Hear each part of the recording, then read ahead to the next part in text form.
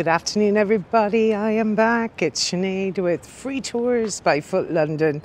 Excited for another season of 2024 coming up. So many new neighbourhoods we have yet to explore, including today, where I'm starting in Fitzrovia. So here we have, you guys, the wonderful Fitzroy Square. And the square itself is named after the Fitzroy family, who used to own the land here. And the origins of the family's wealth and influence actually began with a chap called Henry Fitzroy, which was one of many of Charles II, the Merry Monarch's illegitimate children.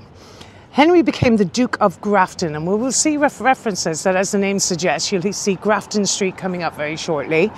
And I always tell people that, always keep an eye on the streets names around you. They tell you so much about the history in the area.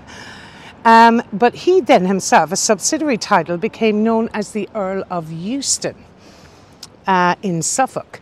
So that is where Euston Station, of course, takes its name as well. Now, this beautiful laid out square is a very typical Georgian square. And you can just imagine the high society and the people that would have wandered around here. And one in particular that's quite famous up here, and we're going to see quite a few residences today of Charles Dickens, see a few also of George Bernard Shaw, the famous writer. And this beautiful residence up here was at one time the home of George Bernard Shaw, later to be the home of the feminist radical. Actually, she's been studied by so many feminist groups and over the years. In fact, she would give their present Gen Z a run for their money. The incredible Virginia Woolf lived here as well, the novelist and critic. To this day, her works are being sought after and studied by feminist groups all over the world. Her lifestyle was quite hedonistic. She became part of a Bloomsbury set up here, an artistic group who were sexually fluid, shall we say, and quite liberal in their views. And later on we'll be showing you, talking a bit more about where they used to drink and where they set up their own artistic and poetic kind of literary society inside in the very famous Fitzroy Tavern. But there you have it, Virginia Stephen originally, until she married her husband. Virginia Woolf lived in here from 1882 to 1941. And George Bernard Shaw, prior to that, lived in this house from 1887 to 1898. From the coffers of his genius, he enriched the world. Now, Fitzrovia, quite bohemian in nature, but has been known for years for its legacy and its association with literary greats and artists. Beautiful art galleries, gorgeous artisan delis. Now it has a close association, of course, with creatives. I find it a bit more relaxed than the actual Soho vibe. I feel like there's an older kind of a habitant here that has lived here for years, and they're very fortunate to live in this beautiful part of town. But where we actually are located is the district is bounded by the north of Euston Road. It's to the east of Tottenham Court Road. That'll feature today on the tour as well. To the south of Oxford Street and the west of Great Portland Street. This is Robert Adam, very famous architect, also lived in this house. I've seen more blue plaques in this area than I have in probably any other square in London. Now, it'll all feature these beautiful, elegant townhouses today that we'll be talking about, some of the most famous squares in London. And even though we've just seen the architect, Robert Adam, actually, coincidentally, his square was designed by his brothers James and William Adam. And it was developed from the 1790s. Now, this is a rather interesting statue here as well. This gentleman looks quite dapper here. And this, in fact, is General Francisco de Miranda. And here you will see he lived here at 58 Grafton Way from 1802 to 1810. Now, he was a Venezuelan revolutionary and a flamboyant, actually, adventurer. He looks quite flamboyant, doesn't he, in his dress, almost dandy-esque, if you like. A revolutionary and flamboyant adventurer who fought for the independence of Spain's South American colonies and died in a Spanish jail, actually, in, as it says there, in 1810. So that will be of significance to our Venezuelans and our South American viewers as well today. Now, interestingly enough, I've heard so many amazing reports about this YMCA, but I didn't even know that there was such a thing as, this is an Indian YMCA. If you're looking for some excellent Indian food at an incredibly cheap price, they have amazing lunches in there. Today's special is chili chicken in there. And I'm assuming all profits go to the running of the establishment. But I've heard so many people raving about this for a taste of authentic Indian cuisine at an affordable price. And it always seems to be quite busy there, guys, as well. Definitely make your way and pop in here to the YMCA. That looks absolutely delicious. Is that like a dal or a tikka masala maybe or something? Yeah, I'll be checking that out. Look inside, you can see those samosas. Okay, so quite charitable as well. Now, of course, the imposing building directly above us is what is known as the BT Tower, formerly known as the Post Office Tower. On the top, you'll see they have electronic advertising. It was originally a rooftop restaurant, the highest rooftop restaurant in London at the time, and it was a revolving restaurant. Apparently it took like 23 minutes to fully revolve at the top of the BT Tower. I'm personally not a huge favourite. It's a telecommunications tower now. It's wishing us today a happy Valentine's Day right up here. Today is February the 14th, 2024. You used to be able to access the top of the tower, but that closed down. I believe there was a terrorist attack in there in the 1970s. And that was the end of the restaurant section up there. Now, as you can see, we're passing some amazing places to eat along the way as well. We have Gaucho. There's Italian Uno is up there. It's probably one of the most authentic Italian restaurants in the area. It's really delicious in there. And a proper sandwich, one that I haven't had for a long time from here. But look at these beautiful little quaint houses along here, guys. We're heading down what's called Scala Street. And we will be seeing a beautiful little residential area as well, off the beaten track. Nowadays, they're kind of occupied with a lot of creatives, like copywriters, recording studios, artists, advertisers and execs. A very young group of people hang out and work around here. And you will see why very shortly. It's got a huge amount of bars down here, but very trendy ones as well, very cool and old school bars. There was a group actually founded by Virginia Woolf and her brothers and artistic friends of her brothers. They were called the Bloomsbury Group. It's basically kind of a loose artistic association which had its origins in a society in Cambridge University. She herself attended the female section of King's College for a period of time where she studied the classics and Victorian history.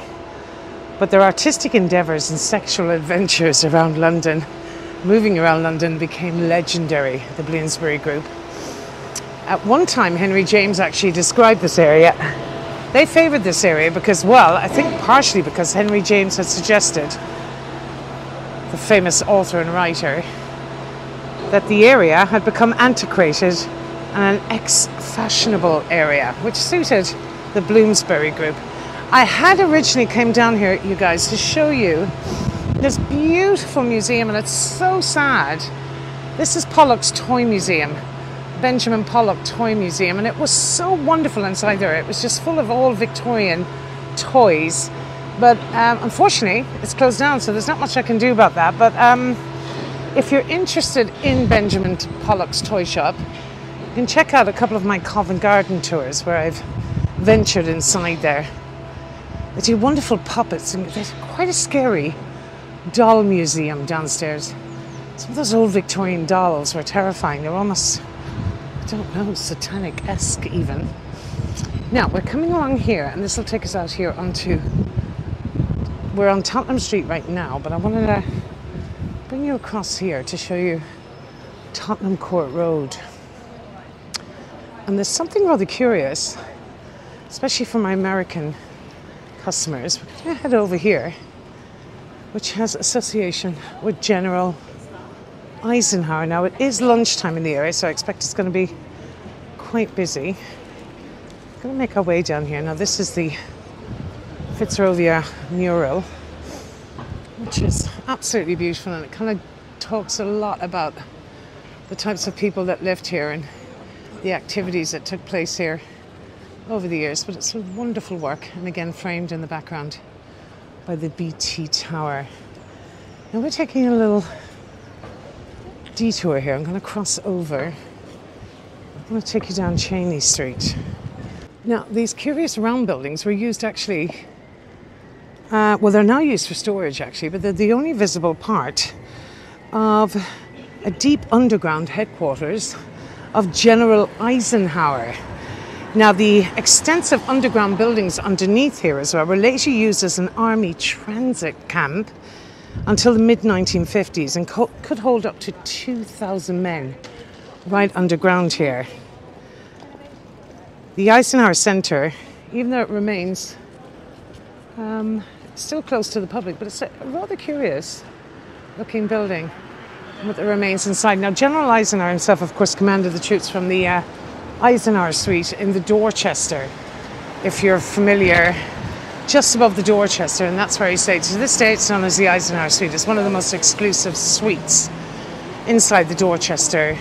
And let's take a little detour down Whitfield Street here. Show you this gorgeous little tranquil oasis. We have the spaghetti house. Every type of food you can imagine is sold down here. Japanese, Italian, Lebanese. We've seen, of course, Indian, South Indian, Turkish delis, Greek, pancakes, falafels. Look at this gorgeous little oasis, you guys. And how pretty is this little back street? How I would absolutely love to live here. Now, Crabtree Fields is the name of the little private garden space here in the oasis for the public, it looks like. Look at these gorgeous little homes. This is Colville Place in Fitzrovia. These gorgeous. Now, I'd love to see these flowers and plants in full bloom, but it is February, so not long yet. March is officially spring here in London. But it feels like a spring day today. It's quite mild, you guys. Aren't these beautiful? But the quiet, can you imagine what that Victorian lamp is like at night time when you walk down here when it's in full bloom? Let's take a little detour in here temporarily just so I can show you the type of garden space and oasis you can get. Isn't this beautiful?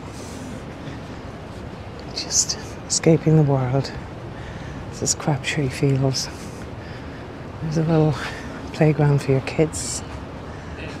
Just a hidden oasis right here in the middle of Fitzrovia. So I want to head back out again and give these people on their lunch break a bit of peace.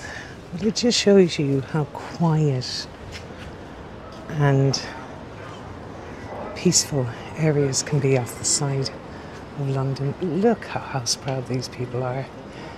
Imagine what these are like in the summertime if it wasn't such a dull day, but I feel like it's going to threaten to rain, but that's actually great for where I want to go next, because I'm going to take a little pit stop into what I found to be one of the most beautiful pubs in London. Wait until you see the inside of what's called the Fitzroy Tavern. So this takes us back out on here to Queen Charlotte Street, named after the wife of King George III. Give you an idea of where we are. But down here, right on the corner, one of the most famous pubs with a little bit of dark history as well. Oh, look at this for Valentine's Day. It's pretty nice. It's the biggest day of the year for florists, of course. They're lovely. And chat there. We'll be in the good books tonight, my lovelies. Okay. Let's head inside here. A beautiful hotel across there, the Charlotte Street Hotel as well. But I'm finally delighted that I get to have a look around Fitzrovia and bring you with me. So it is like Soho. But you know, there's something better about the vibe here. I really like it here. I don't know. It seems more village type, if you like. It's kind of like a little village in the middle of central London. And this will be our next stop here on the corner of Windmill Street and Charlotte Street. So welcome to the Fitzroy Tavern, which can rightly claim to be one of London's greatest bohemian, intellectual and literary haunts. I suppose it was particularly most popular between the 1920s and the 1950s, when the Bloomsbury Group actually hung out here. But not only that, some incredible artists, writers, poets, musicians, comedians over the years. Some of the more famous visionary characters that spent time in here would have included George Orwell, Michael Bentine, the playwright and author George Bernard Shaw, artists Walter Sickert, Augustus John, and in more recent years it became quite popular with the Welsh poet Dylan Thomas and the incredible comedian Tommy Cooper. Another one of the darker residents that used to frequent in here was a chap called Aleister Crowley. Aleister Crowley was famous as being a Satanist, actually. He was known as the Great Beast 666, and the rumour is he invented a satanic cocktail inside in this establishment, in the Fitzroy Tavern, and it was called the Kubla Khan No. 2. And that cocktail was a heavy blend of gin, vermouth and laudanum, which would have been a form of opium, and a tincture of opium, which would have contained about 10% powdered opium. This is what they used to drink inside here. But we're going to take a little look inside because I want to show you how beautiful it is in there. And they're quite happy for us to film in there. So bear with me. Just wanted to take you upstairs. He got a bit peculiar about filming, so I need to do this quite quickly, you guys. But I wanted to show you some of these incredible people. There's Walter Sickert, of course, the painter and customer of the Fitzroy Tavern. Walter Sickert, of course, was closely connected to the Jack the Ripper case. Prince Albert Victor, Duke of Clarence and Avon, actually worked in this area, the grandson of Queen Victoria. And he had been bizarrely claimed to be one of Jack the Ripper's, a suspect in the Jack the Ripper case. These incredible pictures. Now, I wanted to show you just how beautiful it is up here. Look at this. Isn't this wonderful? See some of the pictures over here. That's Walter Sickert. A couple of others there. There's Virginia Woolf, Jacob Epstein, and of course that amazing picture there of George Orwell. So you've so much beautiful space up here to have a drink. It's almost like an elegant library, isn't it? Let's see what we've got over here.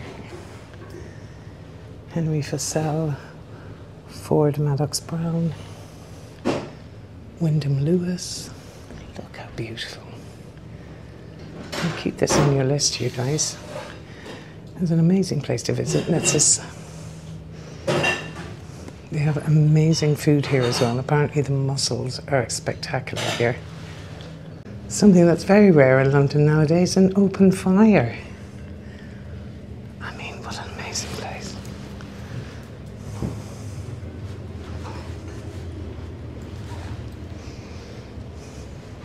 It's like you're upstairs in someone's house. Look at this wonderful special room then, like a little library. There's a lovely couple here, and I don't want to invade their privacy. Didn't expect someone coming in here with a camera on top of them. But alas, it's beautiful. And here is Dylan Thomas, and a quote from Dylan Thomas that reads, "A good poem is a contribution to reality.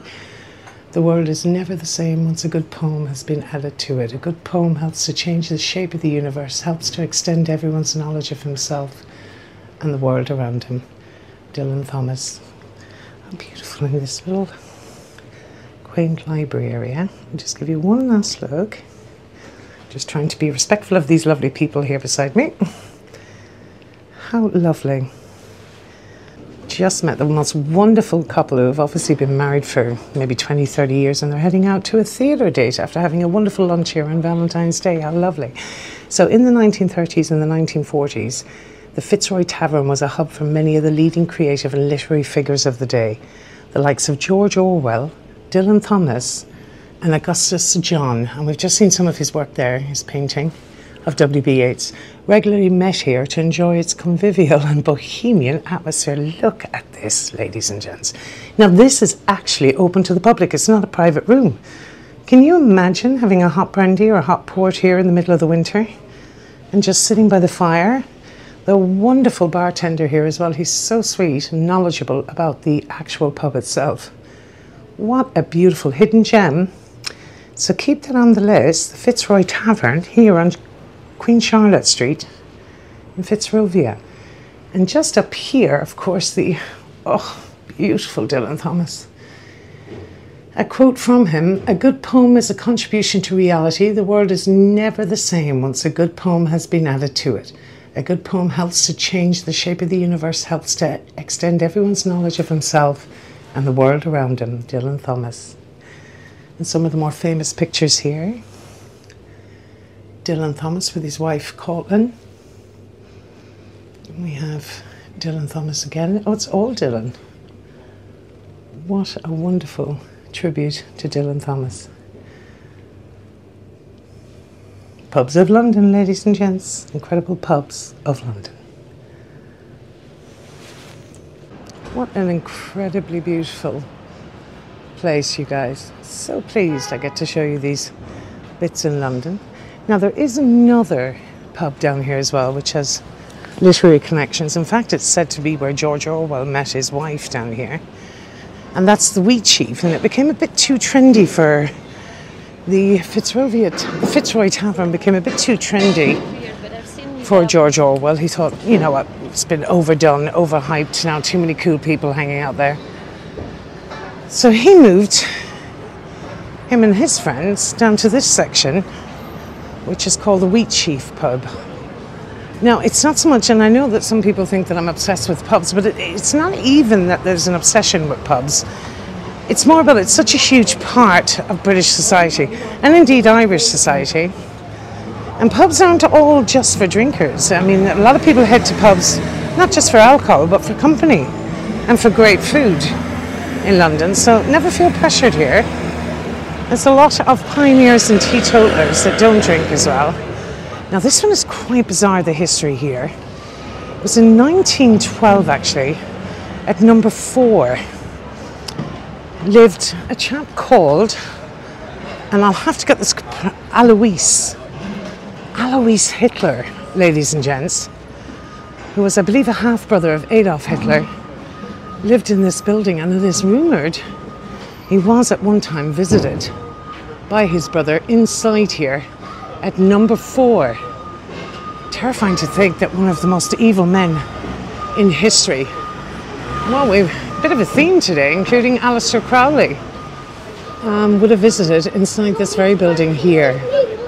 Well, let's have a quick look at the Wheat Chief, which is just around the corner here. And we see 2 of the circular plaques here. She may let me just film the inside of it as well. I just wanted to show you. They're old school pubs as well. So look at this amazing little place. I guess it's so hard to find places to develop your old school film. I mean, I'm of that generation where you could still wait to get your pictures taken, and you had that dread or that fear of how bad they would turn out. Whereas nowadays all you have to do is edit and delete. It's crazy, isn't it?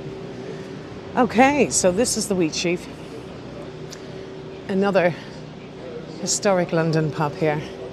And again, where Dylan Thomas in 1914 to 1953 drank here. And George Orwell. It's rumoured he met his wife in here, actually. Just see if they'll allow me to take a bit of footage inside. But look at this wonderful door. Stunningly beautiful. It's the back entrance. Look how beautiful. Now, as I'm crossing Tottenham Court Road, you guys, I wanted to talk to you a little bit about a lesser known, but no less tragic event that took place on Tottenham Court Road. And the year was 1814. It was on October the 17th. What sounds like a rather fun event actually turned out to be a horrible tragedy.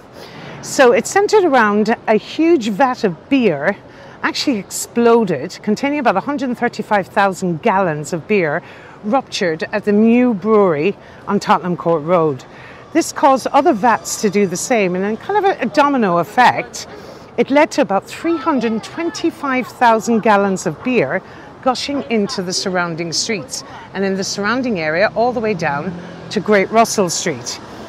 The resulting wave destroyed 2 homes, knocked down a wall at the Tavistock Arms pub, and it trapped a young employee by the name of Eleanor Cooper under the rubble. The flood spread all around the slum area at the time, which would have been the St. Giles area, where people were tightly packed together in some of the worst third world slums known to humanity at the time. And they were tight. The flood kind of surrounded and consumed these homes. The homes filled with beer, and at least 9 people either died or drowned from their injuries, and one was reported to have died from alcohol poisoning. So the brewer was subsequently taken to court, but would you believe the disaster was ruled as an act of God, leaving nobody responsible? And it took weeks for the strong smell of beer to be removed from the area. Now, the flood was, of course, a bonus for some. There's always opportunity for some people in other people's difficulty. And a lot of the locals actually ran out carrying kettles, pans and pots to scoop up as much beer as they possibly could at the time. So, a lesser known fact about Tottenham Court Road, but that was a rather tragic London beer flood on the 17th of October 1814. Now, continuing on, our next stop is going to be today is heading towards Bedford Square. Now, we're taking a detour down Bailey Street, and that will bring us down towards one of the most elegant squares in London. This is Bedford Square. Been used in several period dramas over the years, in movies and films, to laid out actually between 1775 and 1783, and it takes its name from the Russell family, who were the most senior members of the Dukes of Bedford. But look at this. So this is what this whole part of London is all about, is elegantly laid out squares right in the heart here of heading in very closely towards the area known as Bloomsbury. Look at this beautiful oasis. Now, like everything else, however, though, these gardens are private gardens. They're usually reserved. The gardens laid out especially for the residents or the workers in the area, because as expensive and as beautiful as these townhouses are, they usually don't have their own private gardens. So these key gardens or key squares are only exclusively open to the residents in the area, and they're all provided with keys to these gardens. You'll be familiar with this, and I've spoken about this several times around Belgravia and Eaton Square in the movie where you see Hugh Grant, my apologies. I'm thinking of Whitnell, Richard E. Grant. Hugh Grant and Julia Roberts famously climb over one of the key squares in the movie Notting Hill. Now, famous past residents of this area would have included the Prime Minister Herbert Asquith. He lived at number 44. Lutyens, or Edward Lutyens, very famous for built the cenotaph, the most important British war memorial in the world, dedicated to every fallen soldier from any British conflict. That one is situated, of course, on Whitehall. I think he was responsible for the layout of Trafalgar Square, as far as memory serves. And Sir Henry Cavendish, the famous scientist, lived here in another one of these beautiful squares.